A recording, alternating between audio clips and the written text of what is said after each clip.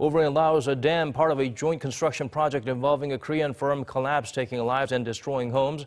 Seoul responded by sending financial aid and, over in the weekend, dispatched a medical team to help those affected by the disaster.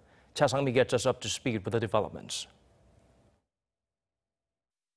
The 20-member South Korean medical team dispatched to Laos will set up a clinic at the local health center in Sanamxay in the southern province of Attapeu, where the dam collapsed last week. They arrived on Sunday at the airport of Pakse. Over the next 10 days, 15 doctors and 5 support staff will treat displaced residents of Attapeu Province and help prevent the spread of contagious diseases. The medical have different specializations, including internal medicine, pediatrics, and emergency medicine. After setting up their clinic, they will be joined by doctors from the Attapeu State Hospital. Their services are likely to be in high demand from the roughly 3,500 displaced residents being housed in temporary shelters. The team is led by No Dong-hwan from Korea's National Medical Center, who said they will work to, quote, cure the wounded hearts of the Laotian people and do their best to start giving treatment as soon as possible.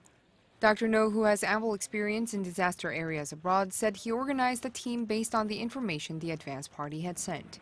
South Korea's foreign ministry is considering the dispatch of an additional emergency team or relief supplies in case the current team in Laos or the Laotian government ask for more help.